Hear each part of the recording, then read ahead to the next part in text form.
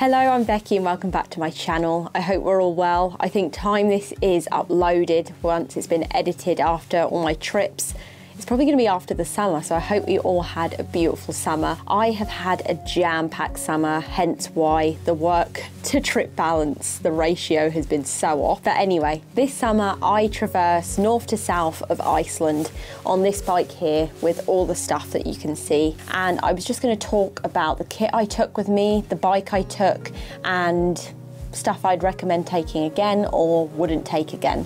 That sort of thing. I had an absolutely amazing time. It was a very, very tough trip. It was extremely difficult. There was hurdles each day, but it was beautiful. It was something like I've never experienced before. The landscape, the isolation, just seeing lava fields, volcanoes, and being so desolate and sort of isolated from people was extreme. If you want to have a look at it, it's called the Iceland Divide and you'll find it on bikepacking.com, and a few other people have ridden the route. It's a recommended fat bike route, so there's a lot of sand, there's a lot of lava fields, there's lots of hiker bike, and you have to carry all your own food for the trip. So I took 12 days of food with me because I just wanted enough. I didn't want to be relying or running out just in case of an emergency, like river crossings are in spate, so I have to wait, or the weather would delay me, which it did. So that was, in hindsight, such a great move, taking more food than I needed. So yeah, the video of my trip will be up next week, hopefully. And I will be doing a film on the trip itself. It'll probably be a long video. Anyway, let's crack on. This is everything I took, like I said, to do the Iceland Divide. It is a 344-mile trip, north to south of Iceland's interior. I managed to do the trip. I did it solo and unsupported, and it took me 12 days, including 2 rest days. I had very gnarly weather. I had extreme river crossings, and it was very eventful, but all this stuff held up, and that's why I'm making this video, because everything here I really, really recommend. This isn't a sponsored video, this is just stuff I took with me and I really got on well with, and stuff that I wouldn't recommend again. Right, so starting with the bike itself, I took a Specialized Epic hardtail comp in this beautiful green colour. This is a hardtail, like I said, it's a mountain bike.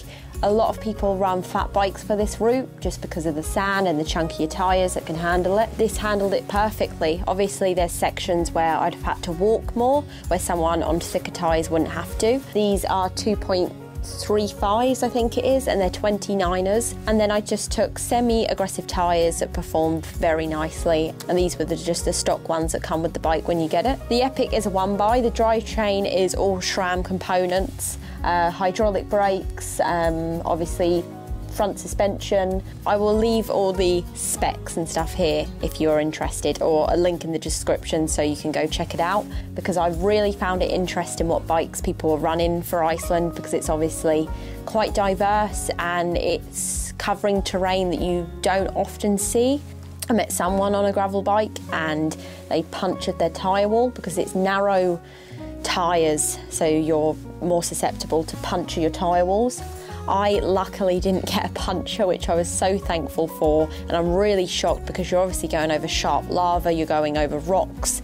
You'd think you'd get a puncture, but I was all good. I'm running tubeless instead of inner tubes, which I think is the way forward. I think it's the way to go. So yeah, that's that. The only thing I have changed was I changed my grips. I've gone for ergon grips. You get little outcrops here that you can change your hand positioning. And after that trip, I decided I wanted a different saddle. So I've put a new saddle on there. It's one of the Mirror Technology ones, a Specialized one.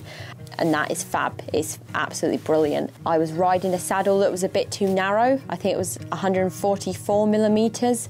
So I've gone up to 155 millimeters, and that's much more comfier. And as you can see here, I am running TT bars, and this is for the trip that I'm setting off in 4 days' time.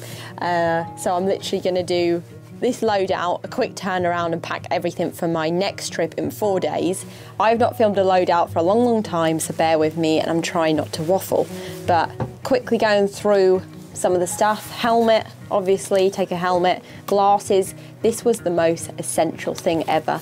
If you're doing cycling in general, get a pair of wraparound glasses. If I didn't have these, I think I would have scratched my eyes, because the sandstorms were like nothing I've ever experienced. And you see it on films, you see it on your phone or wherever, but you've never seen it in person.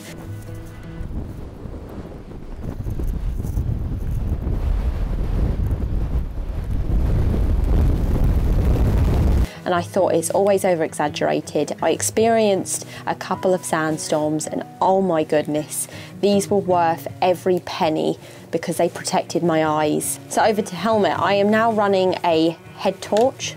This is an exposure light and I'm running it for the trip I'm about to go on now. Obviously Iceland, it never gets dark, so I didn't use this. I took it in case I'd be riding in fog or I'd be on the road at the last section of the trip and just to be seen. This light is the exposure light Diablo. It is very bright, it's got a long battery life and it charges in about 4 hours. I think the battery life's up to 8 depending on what level you put it on, but I'll leave a link to that. Exposure lights are probably one of the best light companies you can get for bikepacking, cycling, mountain biking, whatever you're doing. Over to shoes. I took cleats for this trip. A lot of people recommend you don't take cleats because there's a lot of walking, there's river crossings, there's sand riding. I've ridden cleats since I was 10 years old, so I'm really comfortable in cleats and I've always ridden in them, so it'd feel more foreign not riding cleats. These are the Specialized Recon cleats with the boa adjustment here. One thing I'd say about these is narrow. I think pretty much all cleats are really narrow. I'm used to wearing barefoot shoes, so I ended up losing my little toenail on this trip, which was pretty painful, really sore. I took these also. These are, I think sand just come out of them. These are the Vivo Barefoot Hydras. These are barefoot shoes. These are their designated water shoes. And I took these for hike a bike, but also river crossings because I knew there were so many river crossings. Most days I ended up just wearing these and couldn't be asked to keep changing in and out of 2 sets of shoes just for rivers. There was that many rivers in the end, you'd just be on and off constantly and losing so much time. But these were fab and I ended up riding in these a lot of the time, even with just the SBD pedals. In hindsight, I'd get the pedals where you can have flat pedals, but it's also got the SBD attachment also, just so you've got a bit of both to play with. Okay, now we've come to the cockpit. So like I was saying earlier, I've got the Ergon grips, which are so comfortable. So up front, I've got an Apogura handlebar bag and an Apogura like little storage bag that clips onto that. These are fully waterproof and a really rugged material. I fell into a river and these got completely submerged. This stayed dry. This somehow filled up with water. I don't know if it was via the zip. Maybe I left the zip open a tiny bit. I wasn't expecting to fully fall in this river. This stayed fully dry and I'm glad it did, because inside here I've got my quilt, my sleep system. So for my sleep system, I took a Enlightened Equipment Enigma 850 quilt, and I got this from Valley and Peak. I have completely converted to quilts just because the ease, how much lighter they are. They're a little bit compact because you don't have the wasted back space that you would on a sleeping bag, and the massive hood. This is a -6 quilt and it is so warm. Often, a lot of the time in Iceland, I couldn't actually get into the quilt. I'd have to leave it as a quilt and not cinch it around my back. This is the Thermarest Neo Air roll mat. This is super comfy. I think I've got the short regular size and I will put the R value and everything here, but this was brilliant. And lastly, in the handlebar bag, I have got an Enlightened Equipment synthetic jacket. I think the way to go if you're travelling in the UK or damp climates is definitely synthetic. That is the Enlightened Equipment Torrid jacket. This is the women's one and they fold up pretty small and they are very warm. As well, I took this. It's a Specialized down jacket and I would wear this underneath that when it was really cold some nights. I just felt very chilly when I was in my tent or in an evening in a hut. Right, moving on to the extra bag that can be added on. This was the most accessible bit while I was riding, I guess. I had gloves, montane gloves, that are like proper winter gloves, and I had to wear these a couple of times because it was so cold. A bug net because the bugs there are awful. I took a Dyna plug. Like I said, I'm running tubeless tyres. This is for my GoPro or my camera, my Sony camera that I'm filming on now, and it just clips to your bars or just anywhere you can sort of mount it. A waterproof phone cover, a quad lock case for my phone, a trowel which doesn't come in handy in Iceland because it's all either really soft sand or really hard lava. And then I took a pair of like latex gloves to go over my warm gloves, and this was such a good idea because it meant I had waterproof gloves. Yeah, I think that's it. I also had my first aid kit in here also. I used a Wahoo bike computer, literally just download my route onto here, and I navigated using that. And then I have these food pouches, as you can see, and in one of them I had bars, just raw velo bars. These are like organic energy bars, and gels I had in there, and just snacks, so you're just grazing while you go along. And in the other food pouch I had a Katadyn water filter, which is how I filtered my water. These are brilliant, they're carbon filters. Right, so that was my cockpit setup. Now on to my top tube bag. This is a tail fin top tube bag, which is brilliant, and you can actually leave a power bank in here, and there's a little hole here where you can bring a wire through and charge stuff while you're on the move. Inside the top tube bag I have got a Swiss Army knife, a little Bic lighter, lots of bars, raw velo bars again, and a gel block just in case I was at a hut and wanted to get a fire going, because you're not getting many outdoor fires going in Iceland because it's literally just rock and sand, there's no trees. Good old Vikings cut them down. That had a lot more snacks in, but they've obviously all been eaten. Also, going back to my cockpit setup, I would rest a solar panel on top of my handlebar bag and clip it on with these carabiners. This would get me a minimum of 1 phone charge per day, even if it was extremely overcast, and the maximum I would get was 2 dots back on my power bank, so that's probably about 2 phone charges, pushing 3. Right, so moving on to the frame bag. This is also a tail fin frame bag, and you can customize these on the size of your frame. So via the website there's a really cool feature where you can take a photo of your frame from a distance, and then you can get one of the frame bags and sort of virtually put it onto your bike to see what fits the best and how it looks before you buy it, and I thought that was really cool. But this has 2 sides, so this is the smaller side, and it has this really nice material.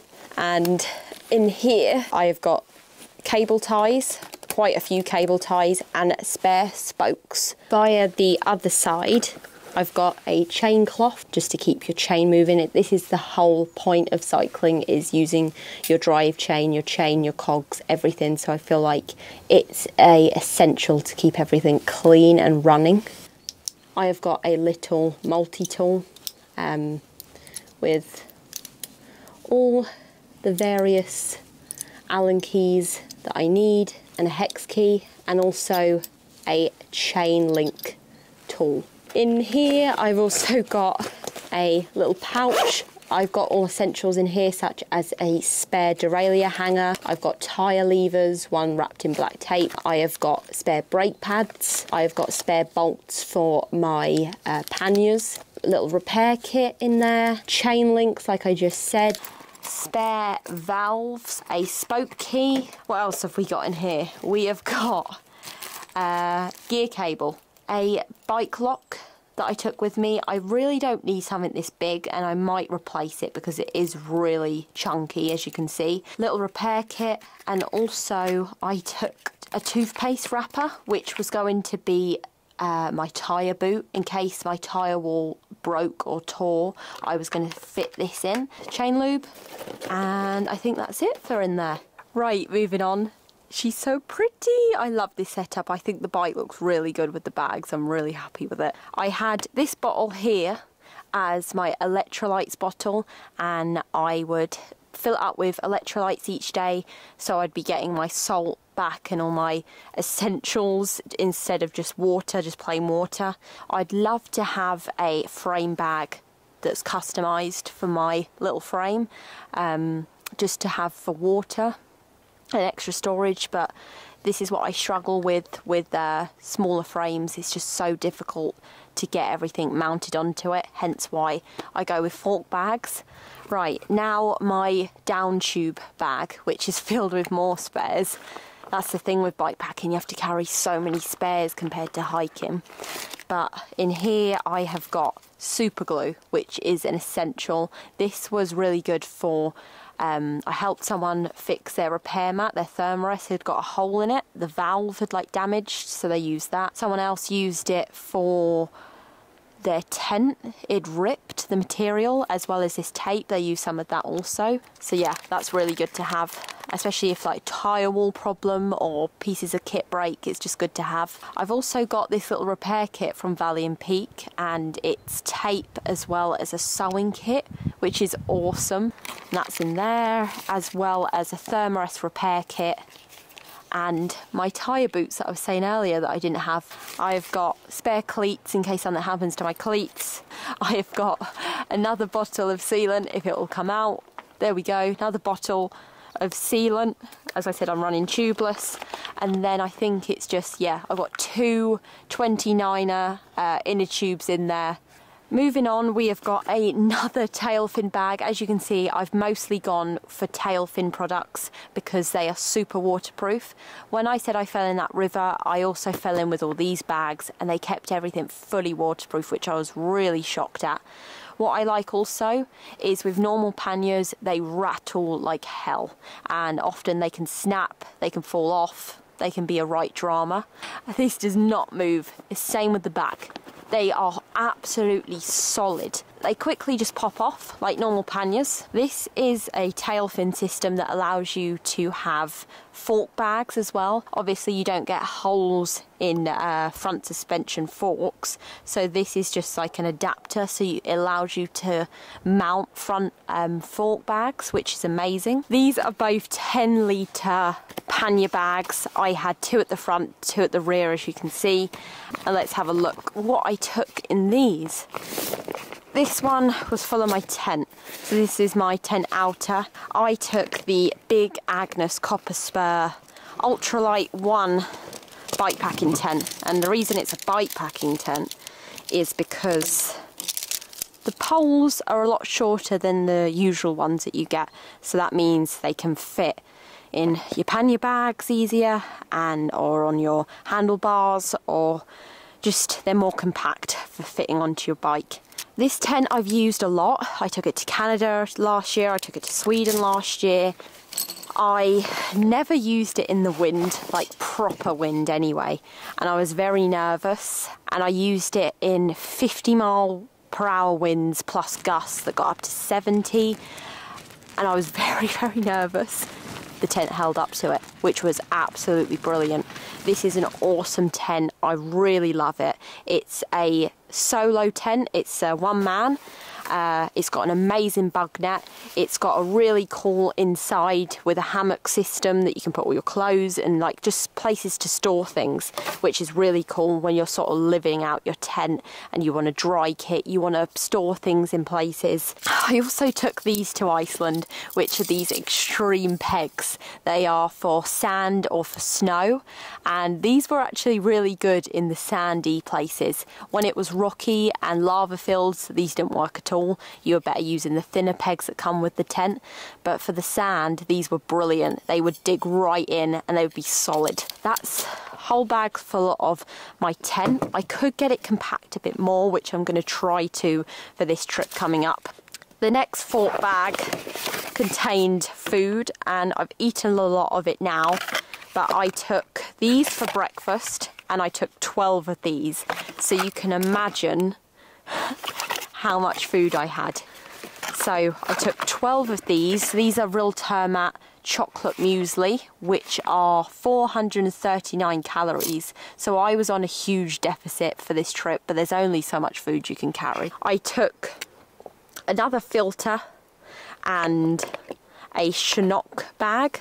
Right, I'm climbing back over because my camera tells me I yap too much.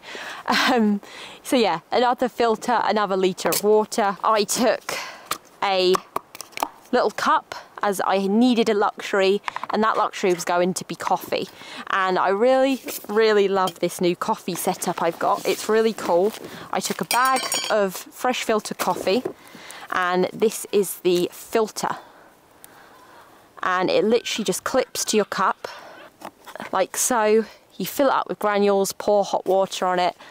Bon appetit. I took a long spork, a titanium spork, which is from Wild Camping International. I took a Wild International titanium pot that has a stove and another Bic lighter in. So this is the BRS tiny stove. I also had gas, a little gas bottle. Right, we're getting to the final stage, which is the rear of the bike. I took these tail fin rear panniers that I'm trying to get to, and these clip off also really easily, but these are solid. These literally don't move either. I didn't think I'd ever find panniers this solid. Absolutely amazing. And these are fitted onto the Aero Pack, which is this system, which is connected to your axle, as you can see, and it holds this rear pack.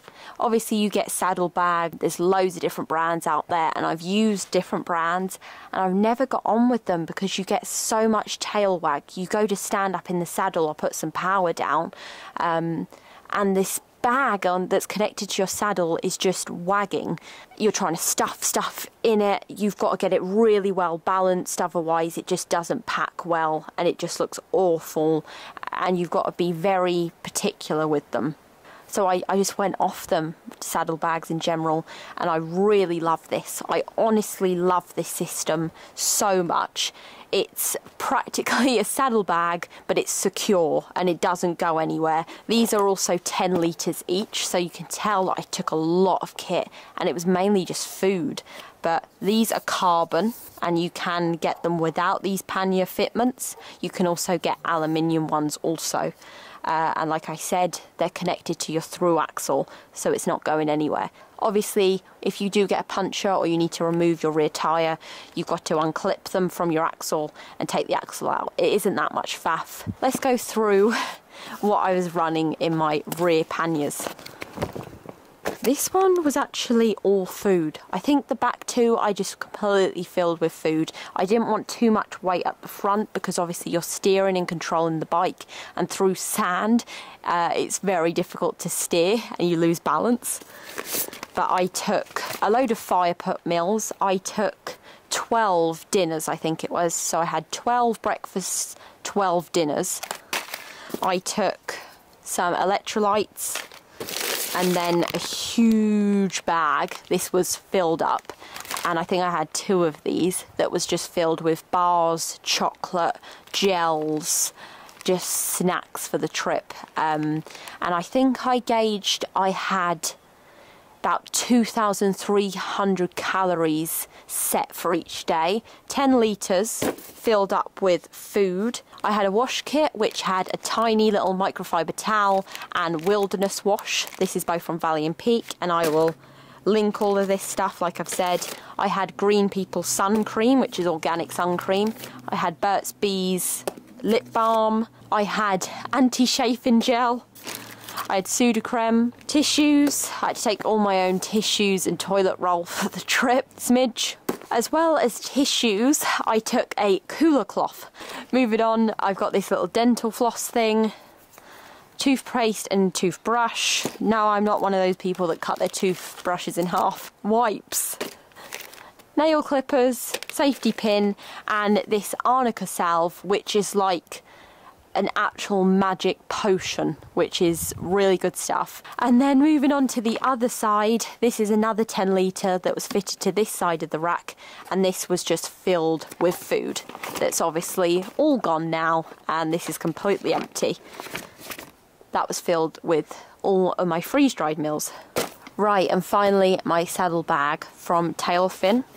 You can actually access it with this zip if you need to get something quick, or you can unclip the buckles. I mounted my shoes on here, but you can also mount other stuff underneath it, like the solar panel if the sun's coming from behind you, bits of clothes, food if you picked it up from a shop, that sort of thing.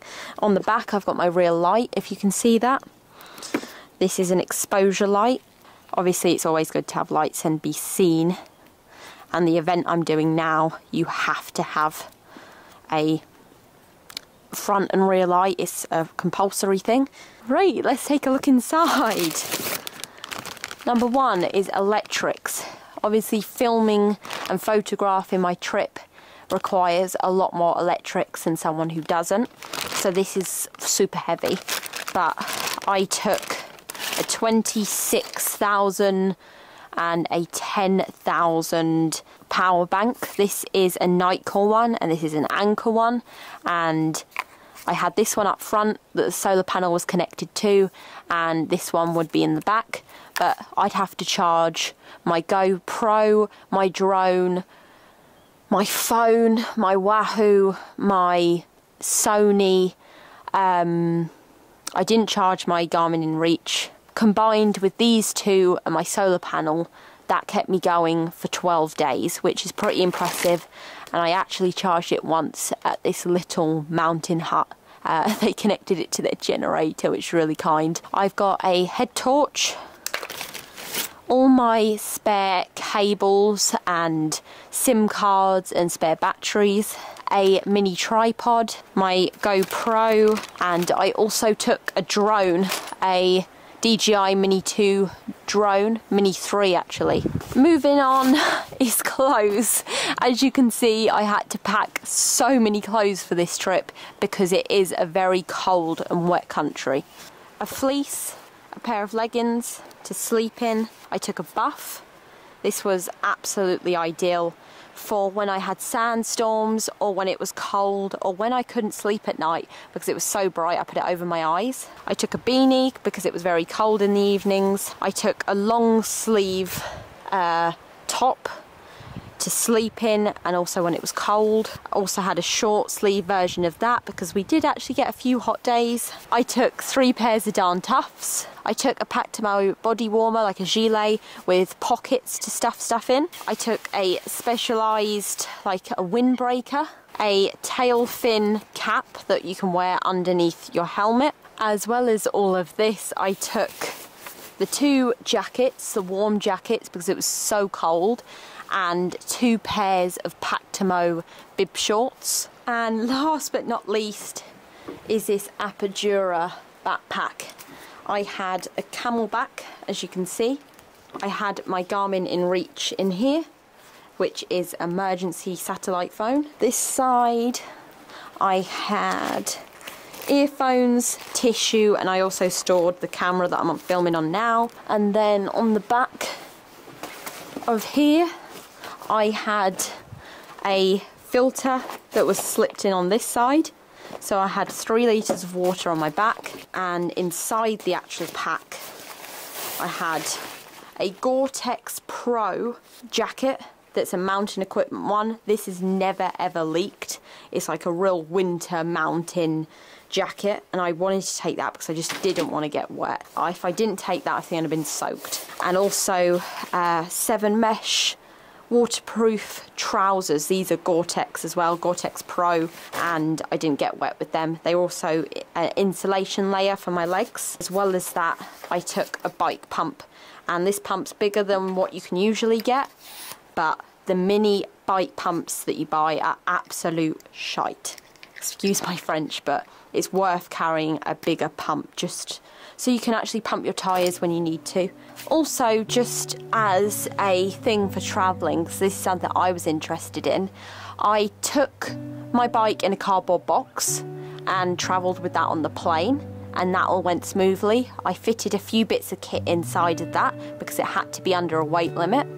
I also took this Ortleb duffel bag, and this is 110 litres, and I loaded it up with all my panniers, so it all went in there. And this was another check-in bag, so that can be up to 23 kgs, right? But yeah, I think that is everything. I am now going to try and pack everything back into the bags for the trip that I'm leaving on in 4 days' time, which I'm mega excited for, and I will tell you more details about that in a couple of weeks' time when I've got round to editing it all. I hope you really enjoyed this video. It was sort of rushed, so please leave any questions if you have any. I will hopefully be posting my Iceland film next week, so stay tuned for that. But thank you again for watching. Thank you to all my Patreons for making this possible. It wouldn't be possible without you guys. Take care, have a lovely rest of your weekend/week, and I will catch you in the next video. All the best.